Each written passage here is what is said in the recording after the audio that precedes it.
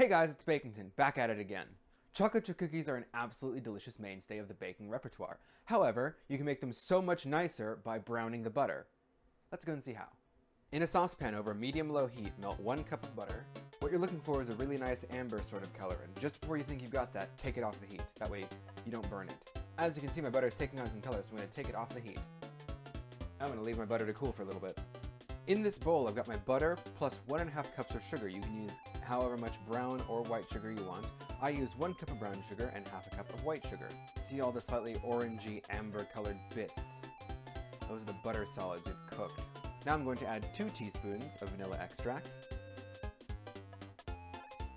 Then to your sludge, add in 2 eggs. Hell yeah. Aww. Second time's the charm, and hell yeah.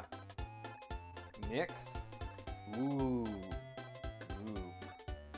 Then add 2.5 cups of flour with a teaspoon of baking powder mixed in. And of course, these are chocolate chip cookies, so I'm going to add in 1.5 cups of bittersweet chocolate chips. Now mix this whole lot together.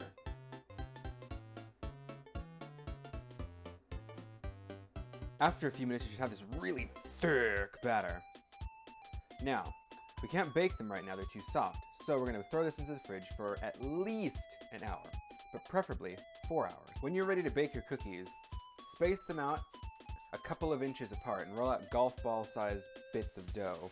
Alternatively, if you didn't want to bake them all right now, you can roll them out on a sheet pan like this, put the sheet pan in the freezer, freeze them for a few hours until they're nice and hard, put them in a bag, and then you have them ready just to take 1 or 2 out whenever you want to bake cookies. Say goodbye to the days of pre-packaged cookie dough.